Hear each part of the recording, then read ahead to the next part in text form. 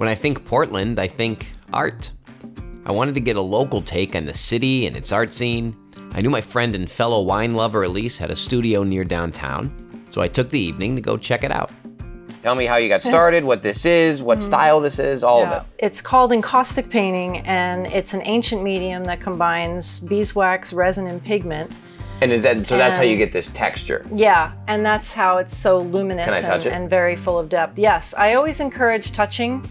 Ah, encourage touching. That's opposite most art. I like this kind of art. I start with this is the wax, and then you add the pigment to it, and you make different, in this case, wine colors. And then you fuse it with like a heat gun or a blowtorch. In ancient times, they used an open flame.